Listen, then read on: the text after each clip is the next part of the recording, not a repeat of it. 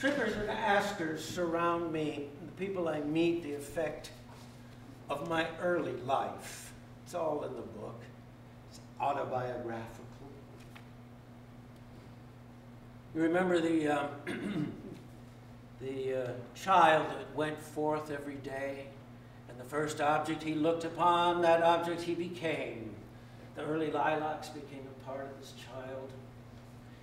And the song of the phoebe bird, and the 3-month lambs, and the noisy brood of the barnyard all became a part of this child. That's because my early life, my infancy, childhood, early manhood were all spent in the country. Brooklyn. Brooklyn.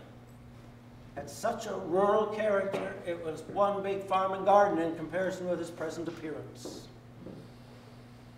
Fertile, plenty of timber, me pleased, roaming the lanes and country fields, where beehives range on a gray bench in a garden half hid by the high weeds, where band-necked partridges roost in a ring on the ground with their heads out, where burial coaches enter the arched gates of a cemetery, where winter wolves bark amid wastes of snow and icicle trees. His own parents, he that fathered him and she that conceived him in her womb and birthed him, they afterwards gave him every day. They became part of him, affection that will not be gainsaid, the sense of what is real, the thought of what after all it should become unreal, the thoughts of the daytime and the doubts of the nighttime, the mysterious whether and how, and whether that which appears so is so, or is it all just flashes and specks? Mother, is God inside us and out there watching, or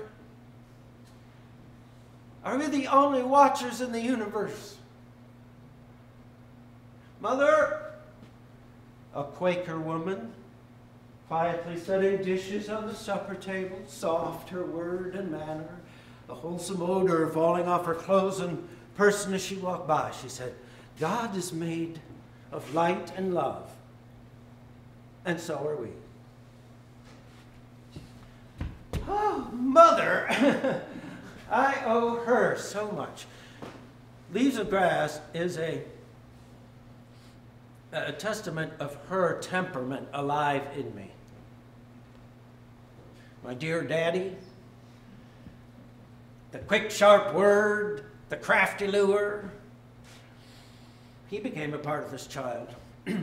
My father was not a Quaker, properly speaking, but he was a great disciple of Elias Hicks. Elias Hicks was a Quaker and a mystic and a radical. My father and I always favored the radicals. Be radical, but not too damn radical. Mother, Elias preaches tonight. And Mother would put the 2 little ones to bed, and because I've been behaving well that day, as a special reward, I get to go also. I can remember sitting in that meeting hall, still as a grave, and after a pause and a stillness becoming painful, Elias Hicks rises and stands. Doesn't say a word for a moment. Now, he was at this time between 80 and 81. Tall, straight, long, middling hair, looking around that meeting hall with those piercing eyes. What is the chief end of man, if not to seek God and enjoy him forever? And that which may be known of God is manifest in us. And that not by our intellect, but by the light within. Now, Jesus, in his last charge to his disciples, certified them that this light within dwelt in them and should be in them, and thus it is for every man. Every individual rallying to the standard shines the light within. Hallelujah.